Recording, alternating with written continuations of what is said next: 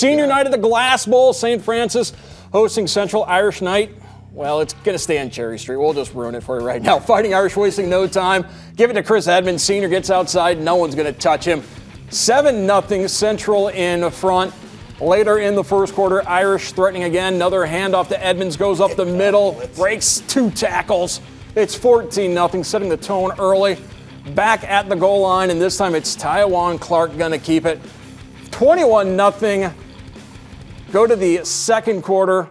It's a 28-0 lead for the Irish. And check out the play. Duriel Hall, they call him Showtime, the juggling grab.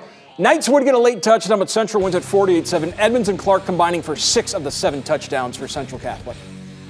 They came out from the start really hot. We did have 2 turnovers the first half, which I'm not happy about because they just were poorly, things that can't happen at this time of year. But defense holding, offense recovering from it and putting points up, I was very pleased with. To come out and be able to do that by halftime and in a rivalry game, I don't care what's going on, it's a huge thing. And to leave as the sole last track champions, those were some of our big goals this year.